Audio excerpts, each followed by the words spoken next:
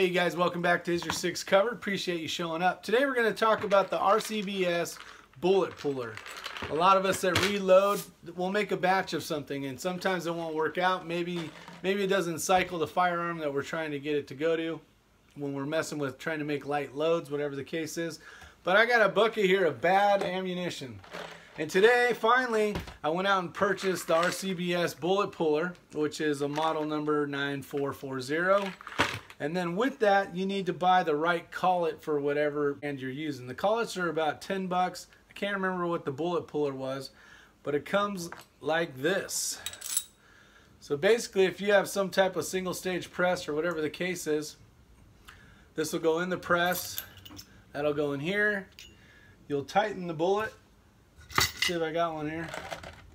You'll tighten around the projectile, and then your machine will pull the projectile out so you can save the powder, you can save the projectile. It makes it nice. It saves money, and then you just don't have a big bucket of stuff sitting there. So I'll show you how this works real quick. We'll get down to business.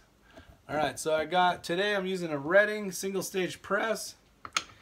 This basically just goes in here. It doesn't really matter on the height, so we'll call that good. And we'll give it a little crank, and that's all is needed. Now this part does come with it. This is what will tighten down the collet. Today let's do we're gonna do 40, so I'll just push this up in here, a couple spins. I'll add the right shell plate. This one's set up for the 40, and then let's get a couple 40s. So in here we'll be doing a jacketed hollow point. That'll be one that we'll work on. We'll show that you can use these with the Acme bullets as well.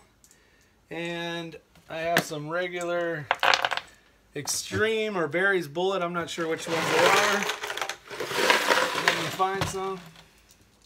Here we go right here. So there's 3 different types. You can see down here I've already pulled a bunch, but I'm going to show you how easy this works. And I am going to move the camera around, and that way you can really get an idea of what's going on. So stay tuned. Reposition the camera so you guys can see what I'm doing. You're going to need something to capture the powder that's coming out of it. So I'm just going to put this back into the tight group, as that's what I was using when I loaded these. The bullet, we'll start off with the jacketed hollow point real quick. Put it in the shell holder. Bring that up. And then for the first one, I had to spin it a few extra times, but you basically just a very light pull, and it comes out. So that now I can capture the powder, reuse that. I let go of the collet, and then I end up with a perfectly good bullet that has no marring on it. You can over tension these, which you don't need to do. You will ruin the projectile. I got full metal jacket, hollow point here. Just finished with the red Acme bullet. Looks good. No deformity. We'll do another one again. I think that's where the video ended. So you got a 180 grain 40 cal Acme bullet. And that wasn't tight enough, so I'll loosen it back up and then give it a little more, and that worked just fine. Some people are using the hammer, which is inertia driven, where you sit there and hammer it and it pulls the bullet out. Nothing wrong with that.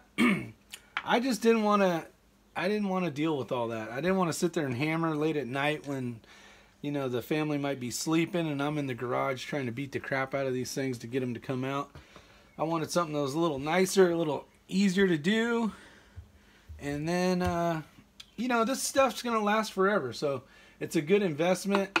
It's not like I'm going to stop reloading and not need this stuff. So definitely useful. But it's very simple. We will do a change real quick, and I will show you how fast a changes to a different caliber. So I'm going to pull the shell plate, which isn't a shell plate, it's a shell holder. And let's do this one, brand new one here. So we'll put the old 9mm in, throw that in there That's simple enough, right? I'll take this, lower this down a little bit without squishing my fingers. And that's that simple. I will put a new one in, which will be this one, which is brand new in a package. So I'll move that over. And then I'll flip this the right way, tighten that up a hair smidge, and I'll grab a 9mm. This is a hollow point, 9mm. Run it to where it starts to pull. That one's a toughie there.